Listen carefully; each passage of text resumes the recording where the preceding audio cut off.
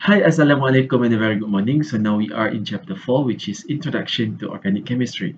We're going to focus on the subtopic of 4.3, which is Isomerism, part 3 of this video. So in this video, we're going to look into the definition of the chirality center as well as enantiomer. We're also going to identify the chirality center in the molecule, where the chirality center means that it is a carbon atom attached with four different groups or atom. All right, so the carbon chain, for example, the carbon atom here is attached with four different species like A, B, C, or D. Okay, it needs to be different all around. And we're also going to look into the optical activity, where the optical activity can only occurs when the molecule is chiral. Okay,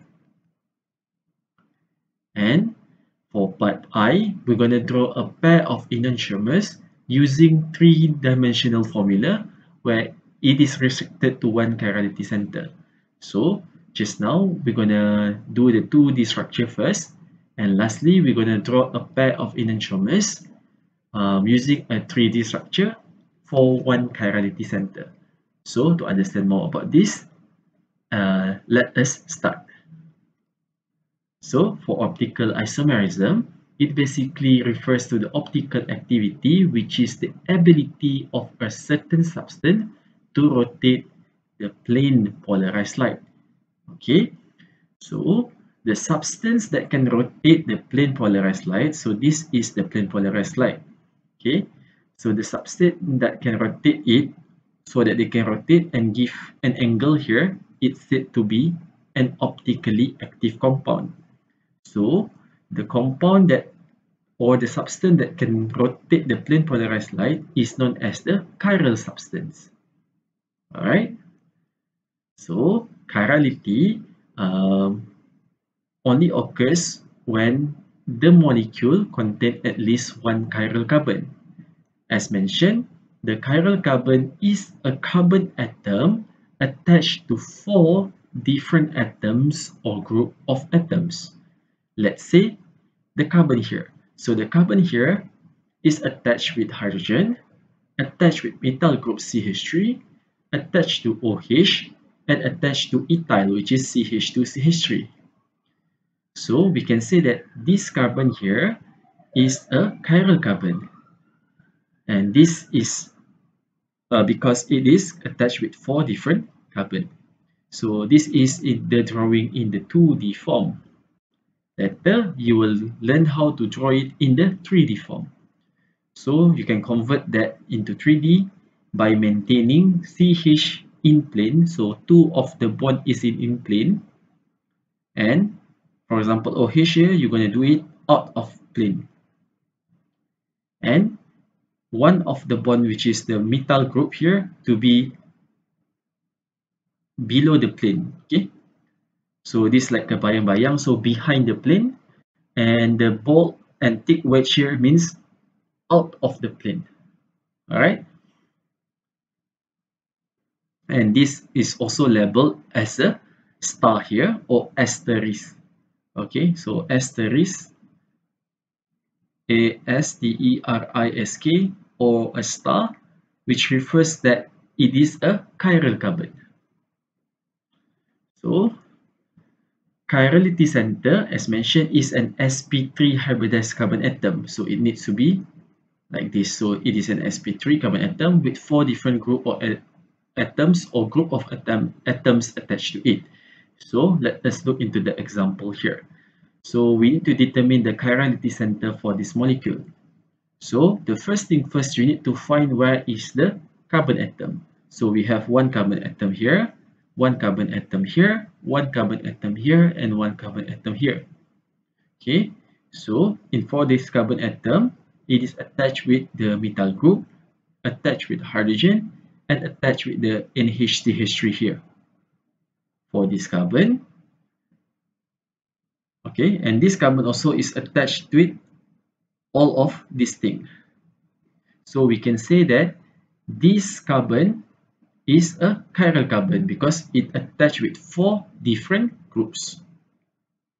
Okay, and at the same time, this carbon are also a chiral carbon because it attached with 1 different group, 2 different group, 3 different group, and 4 different group. Okay, so we have 2 chiral carbon. However, this is not chiral carbon because it is attached with the same species, which is H, H, and another H. So you know that this is not a chiral carbon. Okay, not chiral carbon. Same goes to here, carbon here, not chiral carbon. So we have only 2 chirality center, which is at this point and at this point. All right. Now we're going to look into the chirality in the cyclic compound. So to determine whether a ring carbon is chiral, look for any difference in the path around the ring in each direction. Example, we have the methyl cyclopentane. So methyl cyclopentane is drawn to be like this, and we will suspect that is this a chiral carbon? So we are asking ourselves whether this is a chiral carbon or not. So we know that this is different and this is different. How about the other two here? So what we're going to do is we're going to investigate it one by one. Okay, so from here, the carbon here is identical group. So we move on. When here is the same and here is the same, we move on into the next carbon here, and also here. Okay, so when it move on to the next carbon and to the next carbon until the cyclic is end, you can see that it is both identical.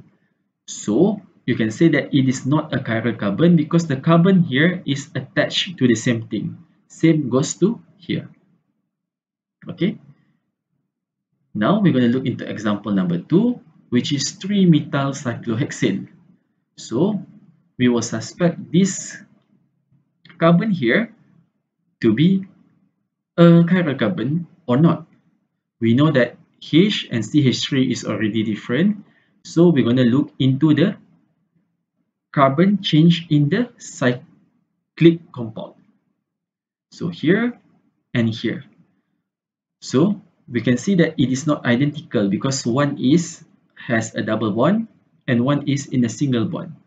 So you can know that carbon here is attached with different group, attached to a different group, attached to a different group, attached to a different group. So you can say that the carbon here is a chiral carbon. So you label it with the star or asterisk. Now looking into example number 3. So this example here is a 3-methyl cyclohexanol. So the same thing. Whether you suspect this carbon is a chiral carbon or not. So it is attached with hydrogen, which is different with CH3. So you're going to look into the sequence. So here and here, single bond and single bond, carbon and carbon. So we can say that it is identical group. So we couldn't justify anything else. Kita tak boleh katakan apa-apa lagi pasal masih sama. So kita pergi kepada carbon seterusnya. So we move on to the next carbon, here and here. So at this point, we can see that the carbon are not identical. Alright. So when it is not identical, you can say that this carbon here, it is a chiral carbon. Okay. At first they are similar, but up to the next they are already unidentical.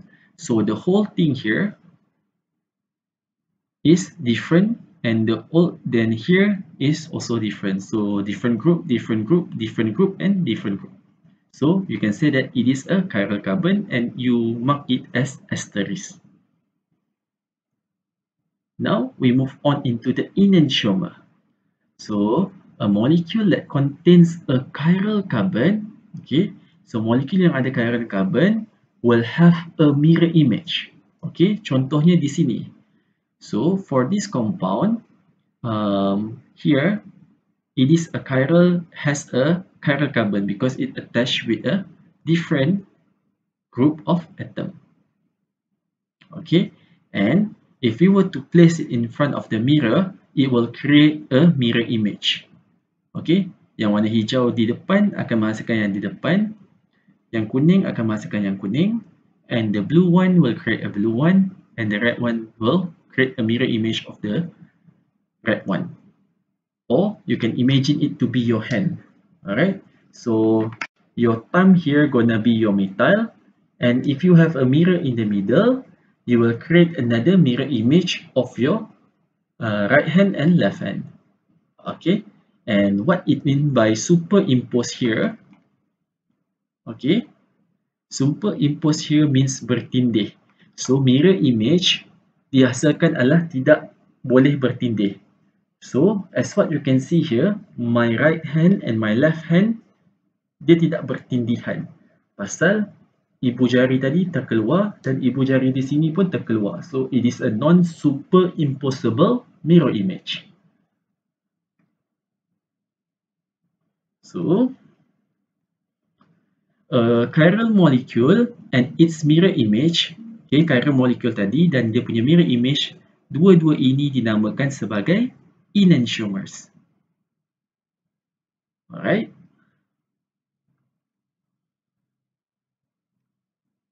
Let us look into the example. For example, butan 2-ol. So if we were to draw the 2D structure here, we will have CH3, CH, CH2 and CH3, and OH here is attached at carbon number 2. 1, 2, 3, 4. So the longest carbon chain is 4, which is butane, and because we have hydroxyl group at carbon number 2, it becomes 2-butanol, or we can write this as butan 2-ol. Okay, now this is in the 2D structure, but in order to draw enantiomer, we have to draw it in terms of 3D. So we know that this is the chiral carbon because it attached with 4 different group of atoms. So we can start with C first. Okay, and we can draw the CH3 here, and the line here refers to hydrogen, and what projected out of the plane is OH, and 2 of the species or 2 group here gonna be in plane. So for enantiomer, kamu tahu tadi dia adalah one chiral carbon with the mirror image, then only we call it enantiomer. So we have to put a mirror in the middle. So you will create another compound that is mirror image to your chiral carbon here. So you still draw the carbon, and the hydrogen is still maintained. Now what is near to the mirror will be created near to the mirror.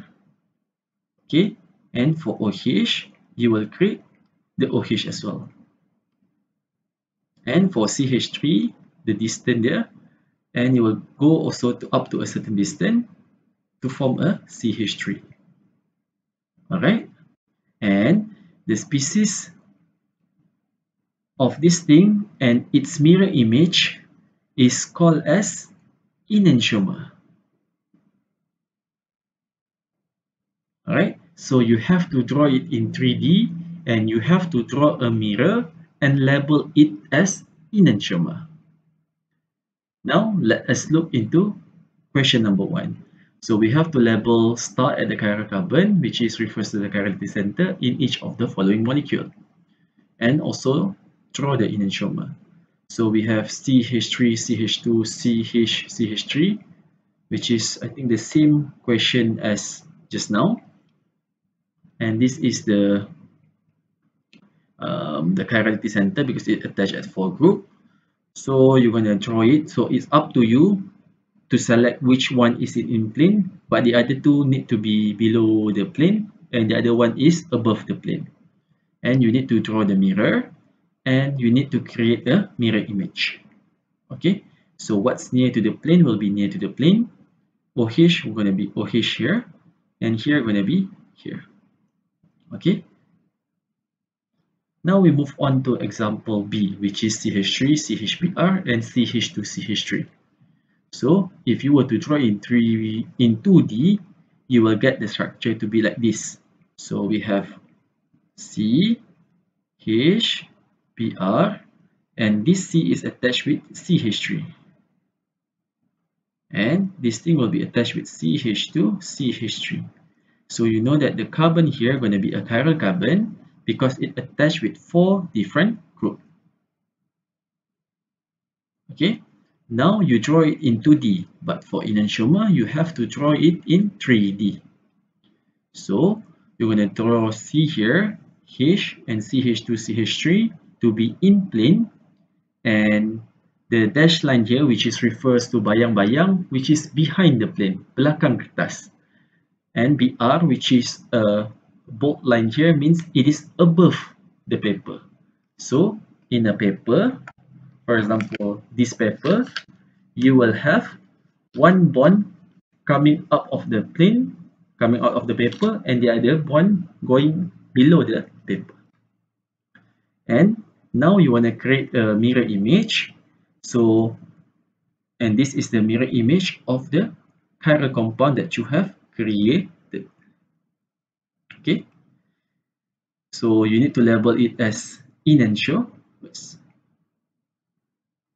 Okay, and this is the overviews that we have learned in the subtopic of 4.3, where constitutional isomer, which is chain, positional, and functional group, we have learned in part 1.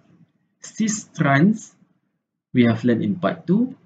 And in this video, you have learned about optical activity, which is the ability of a chiral carbon to rotate plane polarized light. And you also learn about the enantiomer, where you have to draw it in 3D as well as the mirror image. So this you have learned in part 3. So part 1, part 2, and part 3 for isomer in the subtopic of 4.3. Alright, so I think that's all for this video. See you again some other time. Bye!